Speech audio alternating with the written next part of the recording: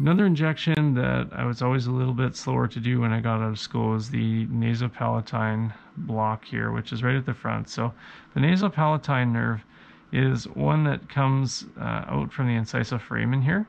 And you'll see this little bump here, the incisive papilla, right in behind the front teeth. That's typically where you're aiming for. So you're going to be right at the distal most point of that would be your insertion site. So you want to go there in about 10 millimeters most times for most patients. That's about a centimeter in. And you want to contact the bone and then withdraw just a little bit. So you're going to come out maybe about a millimeter just to be sure that you're not depositing subperiosteally. So the purpose of that injection would be if you're doing extractions up here. So you're taking out these front 6 teeth. That's a situation you might run into. Maybe you're doing some restorative work, like some crowns on these front 6 teeth here or more.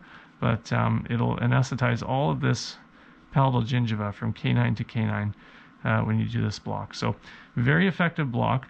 Way better than, say, doing, infiltration, infiltration, infiltration, infiltration, right? So that's 4 injections to kind of numb everything versus just one time. So even though it's uncomfortable for patients, we can do some things to minimize the discomfort and then hopefully save them 3 other palatal injections.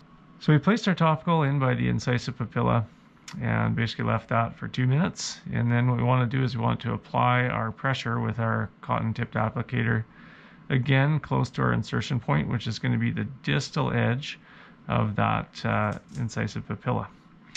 So again, we're going to go about 20 to 30 seconds of pressure here.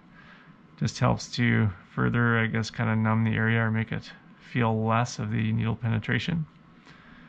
And then we're going to go ahead with our 27 short and insert for the injection here. So again, what we'll do is we'll stabilize on the patient. So typically I'll put my finger on the chin. We'll be in kind of resting like this, or nice and firmly resting there. We'll roll back here a little bit. And we're going to insert right in behind that papilla. Again, we're going to kind of bow the needle a little bit here. We're going to go in through here again, sorry there. Patients will feel these ones a fair bit. We're going to be now injecting. Once we've contacted bone, again, we're going to pull back from the bone, if you remember, about a millimeter. You'll start to see the tissues blanching here a little bit, which is a good sign.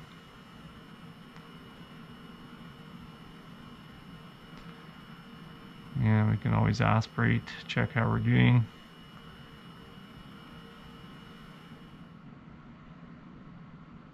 We typically maintain pressure with the cotton applicator for a little bit here during the injection. Then I'll often release that as well, just to allow the anesthetic to kind of further make its way along under the tissues.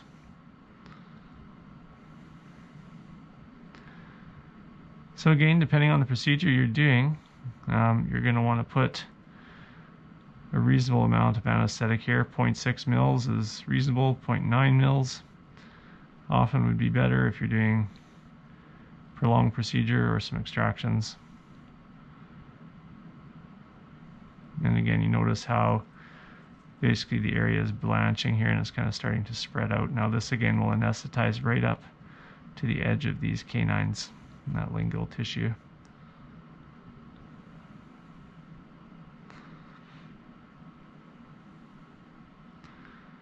Great. Now withdraw the needle, rinse up for the patient, and we're good to go.